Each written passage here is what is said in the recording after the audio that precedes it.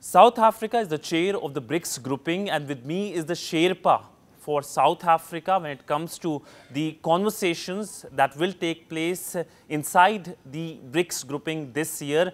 South Africa hosts the summit in August. And let me welcome the Sherpa. So welcome to WION. My first question to you is a very obvious question, that what are the key priorities for South Africa as the chair of this grouping? Well, thank you, Sidhant, for having me. It's always a pleasure to be on WION. You've rightfully pointed out that we are president of BRICS this year for the third time, having hosted in 2013 and 2018. Whenever South Africa has the opportunity to chair BRICS, it's always also about the African continent. This was the case in 2013 and again in 2018. Because BRICS is in the first instance, the partnership between the five of us, but it is also looking at the larger global South, Africa inclusive. So for this year, South Africa has chosen the theme, BRICS and Africa, Partnership for Mutually Accelerated Growth, as well as Sustainable Development and Inclusive Multilateralism. Now, if you break down that theme, it consists of four parts. Firstly, it's the partnership between BRICS and Africa, which will be a major focus of our summit. Secondly, it focuses on mutually accelerated growth, given the challenges of the post-COVID environment that we find ourselves in an environment where you have major power conflict that is impacting on global growth, including of the BRICS member states. And of course, thirdly, we will also look at the Sustainable Development Goals. As you are aware, as a result of COVID, we have fallen back in terms of meeting the targets of the 2030 Agenda and the SDGs. So we will have a discussion on how we can best assist each other in bringing us back on track in terms of meeting our SDG goals. And of course, inclusive multilateralism is a standing agenda item of BRICS. BRICS has always focused on how do we reform the current global multilateral architecture that has severe fault lines. So focusing on reforming the global multilateral architecture, both the geopolitical, geoeconomic, and geofinancial architecture would be a major focus for us. So these are some of our key priorities. Now, of course, in terms of specific deliverables, as I've indicated, we want to use the summit to focus on Africa and specifically the African Continental Free Trade Agreement, how BRICS can partner with the African continent to advance this agreement for the mutual benefit of BRICS countries and the African continent. All of the BRICS countries are major partners in Africa's development, in Africa's economy. So having an interaction during the BRICS Plus and Outreach Summit that we will have post the BRICS Leaders Summit with leaders from Africa and other global South partners will give us this opportunity to focus on Africa and to focus on the larger global economy. We are also going to be looking at some specific areas of cooperation, especially around energy transition and establishing a BRICS Africa just energy transition platform. As you know, all of us have made commitments to transit to green energy, but we must ensure that it's a just transition that does not impact negatively on our economic growth, does not impact negatively on employment opportunities, and also does not impact negatively on poverty alleviation measures. So energy will also be a major focus for us. We'll also look at skills and capacity building for the future. As you know, with new technologies, the future of work is very much a subject that is under discussion and under review. So again, we will look at how we can cooperate in addressing the challenges that new technologies poses to capacity and skills development in the workplace, and how we can also harness the tremendous opportunities that new technologies provides all of us on the workplace. So these are some of our key priorities, and as I indicated, addressing collectively the challenges of the multilateral architecture as it currently exists, and what is it that BRICS can do as a collective to advance the discussions and debate on the global stage, and not just advance the discussion, but practically how can we ensure that we bring back the United Nations at the center of the multilateral order. I think this is something all of us subscribe to, and to ensure that the current multilateral order reflects the current global reality, which is quite different from when the United Nations was formed almost 80 years ago. So you mentioned about trade. Now, we know that there have been talks about usage of national currencies. What kind of conversations are happening inside the grouping regarding the usage of national currencies? And we also saw reports of a BRICS currency. If you can perhaps elaborate, is it a work of fiction, or is it something that is being concretely seen within the grouping as something that is feasible? Well, we already have an agreement that we signed several years ago, the BRICS Interbank Agreement mechanism that lays the foundation to trade in local currencies. So the framework already exists through that MOU that has been signed. What we need to do now is actualize this. And given the current situation that we find ourselves in terms of the global financial architecture, you would see that increasingly BRICS countries and other countries of the global south are starting to trade in their own currencies. India has agreement, I believe, with close to 20 plus countries. I was 2 weeks ago in Moscow, and this featured very sharply in the discussions I had with the Russian BRICS Sherpa, Vice Minister Rebukov. And likewise, China is doing the same. Brazil, President Lula was recently in China, and he spoke strongly about this. So I think you're going to see this. This is also already a discussion within BRICS. There's a framework in place. And also, I should point out that the new development bank in 2022, when it released its next 5-year program, took a decision that at least 30% of new lending will be in the local currency. So this process has started in terms of lending within BRICS. It's also started in terms of trading between ourselves in local currency. And I think you're going to see this accelerating. And this discussion is very much part of the BRICS agenda this year in the finance track. And what about the expansion of the grouping? Is the South African presidency take a special focus on expansion? Because we all know that many countries are keen to be part of an expanded BRICS grouping. So if you can elaborate on that. Yes, as you will recall, last year at the Beijing summit under China's chairship, the paragraph 73 of the declaration specifically spoke to expansion, wherein it stated that we need to start having discussions on BRICS expansion. And the leaders tasked Sherpas to start looking at the modalities, rules, and guidelines governing expansion. So a working group has been created that is specifically working on this mandate. We have had several meetings. We started under China's chairship last year with 2 meetings. And since South Africa assumed the chairship in January, we've had 3 such meetings. We have a further meeting next week at the level of Sherpa, specifically discussing expansion. And at the end of May, we have a Sherpa meeting to also take forward the discussions and prepare a report for our foreign ministers who will be meeting on the 1st and 2nd of June on where we are in this process.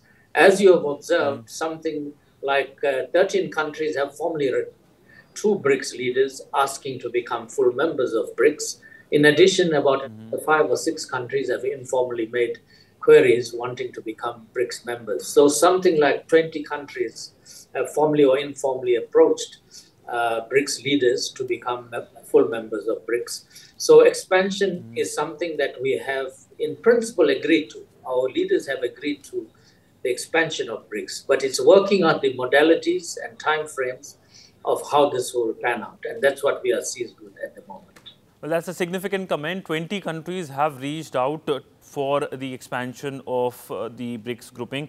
But, sir, particularly talking about your presidency, there is the outreach summit as well. So, which are the countries you have invited for the outreach summit that will take place in South Africa in the month of August?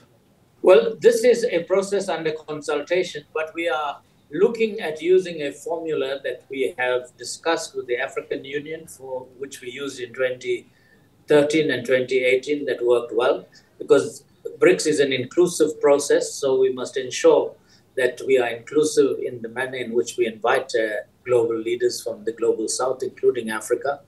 So what we have done in the past is to invite the political heads of the regional economic communities of Africa, which we have 8 that is recognized by the African Union. And in addition, we will invite the chair of the African Union, chair of the African Union Commission, and the chair of the NEPAD, the New Partnership for Africa's Development. Likewise, in terms of invitees from the global south, in 2018, we also found a formula that was acceptable to all BRICS partners, and I think to the global south as well. We will invite the political heads of all the global south bodies like the NAM, the G77, the SCO, ASEAN, CARICOM, the Pacific Island Forum. So that's the envisaged list of countries we intend to invite together with the African leaders for the outreach.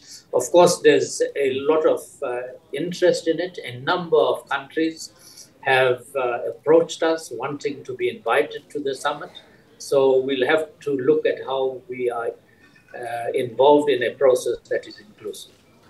So, one of the key issues that has been dominating Africa are the conflicts. There are a number of conflicts in Africa. And the recent has been the Sudanese crisis that has been dominating the newspaper headlines across the world. So, how much that will be the part of the discourse when the leaders meet in August and perhaps in various meetings as well? Well, look, global hotspots has always been an integral part of the BRICS agenda, both at the level of foreign ministers as well as at the summit. Not just on conflict in Africa, but conflict throughout the world, be it in the Western Asia region, in Northeast Asia, in Africa, in Latin America, and in Europe. So we will look at global hotspots and how is it that we can cooperate as BRICS countries to ensure that we instill a movement towards peace, towards diplomatic dialogue, and trying to avert future conflicts and addressing current conflicts in a peaceful and inclusive manner through the respective with the involvement of the United Nations, with the involvement of the regional bodies, in the case of Africa, the African Union and the regional economic communities, and likewise in the case of Southeast Asia, for example, the situation in Myanmar, with the ASEAN in that instance. So I think addressing peace on the global stage in a comprehensive and inclusive manner, wherever it may occur. India is a member of the grouping. How do you see, or what does India brings on the table when it comes to the BRICS grouping, if you can talk about that? Well, India has been a founding member of the BRICS and has played a critical role over the past 15 years that we have met at that we are meeting at the level of summit. I've been privileged to partake whenever India has chaired, as recently as way back as 2012 at the Delhi summit and subsequently the Goa summit.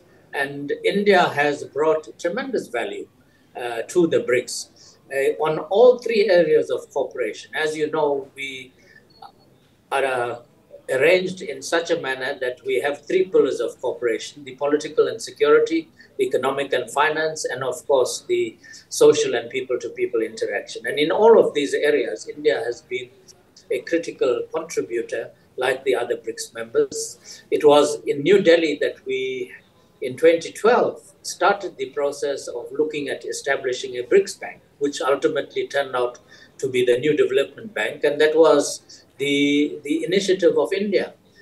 to look at how we as countries of the Global South should develop our own multilateral development bank.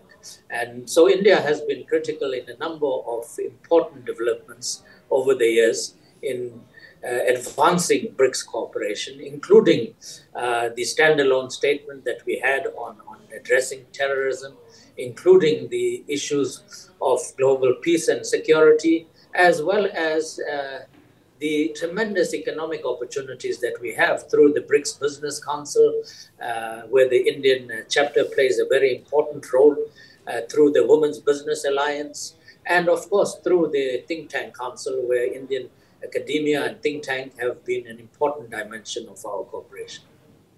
So there are always comparisons when it comes to various groupings, and there are comparisons when it comes to BRICS as well. Now G7 is going to meet in Hiroshima. G7 is a grouping which is seen as a powerful grouping. BRICS is also seen as a powerful grouping. But in terms of economics, in terms of the economic might, do you think that the BRICS grouping has outgrown G7 now?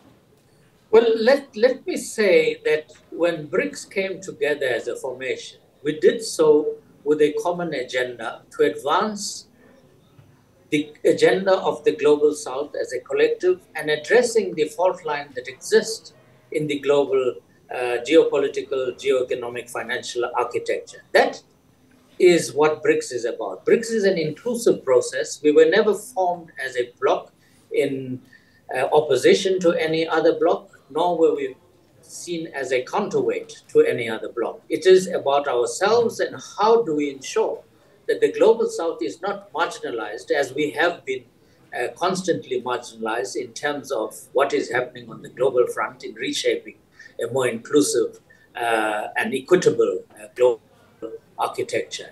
So, of course, the G7 is there for a long time, and the G7 is about the global north, and they cannot speak for the Global South because they do not have the same challenges and experiences that we are having as the Global South. And that's why you see a tremendous interest from a large number of emerging market developing countries, very important countries from the Global South, wanting to have a formal relationship and join the BRICS. They're not asking to join other bodies. They're asking to join the BRICS. And that's because we are doing certain things that is appealing to them in terms of addressing the imbalances that exist in a very unequal world at the present time. So my last question, and perhaps this can be a very controversial question as well. President Putin, there's a warrant against President Putin by the International Criminal Court. Will that prevent President Putin to travel to South Africa and then attend the summit in August? Do you think so that can be an impediment? Well, let me say that President Ramaphosa has sent out invitation to all four of the BRICS leaders. All of the countries, including President Putin, have accepted the invitation, and they are all looking forward to attending the summit in person in South Africa in August. It is the first time in 4 years as a result of COVID that we are convening in person. And I was in Moscow 2 weeks ago where I met the Russian BRICS Sherpa. They are preparing to attend the summit, and South Africa is preparing to host an in-person summit in August this year. Well, thank you so much, sir, for speaking to WION. It was a pleasure speaking to you and getting this in-depth knowledge about what South Africa will be doing when it comes to its presidency of this mega grouping. Thank you so much, sir. My pleasure. Thank you so much. Thank you, sir.